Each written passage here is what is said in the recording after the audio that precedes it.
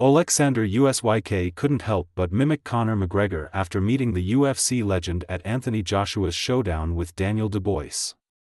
The pair, 37 and 36 respectively, were among the 98,000 fans in attendance at Wembley for the historic domestic dust-up on Saturday night.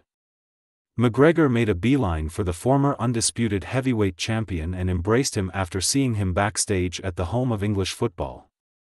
And Usyk was blown away by his energy, so much so that he mimicked his Billy strut moments after their brief exchange.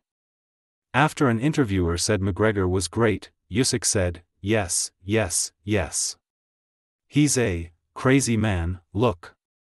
The unified heavyweight champion then tried to channel his inner McGregor by bouncing up and down as he walked and swinging his arms back in Vince McMahon fashion.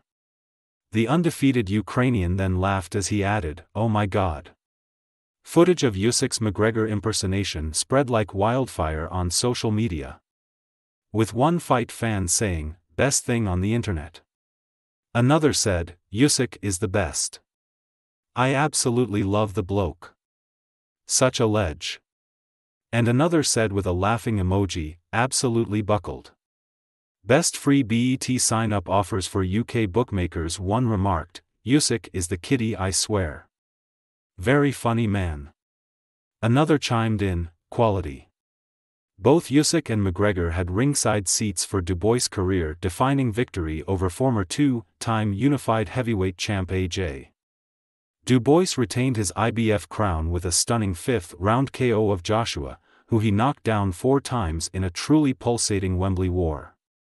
Joshua, 34, is being urged by many to hang up his gloves following the crushing loss, something McGregor insists he shouldn't do. The Notorious told the Stomping Ground, "AJ is number 1, this is his 8th stadium show here, he is a legend forever. Sure there is, sure there is. He had him.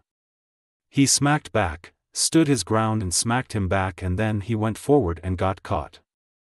It's only boxing, you can get caught or you catch someone, of course, he can come back, for sure."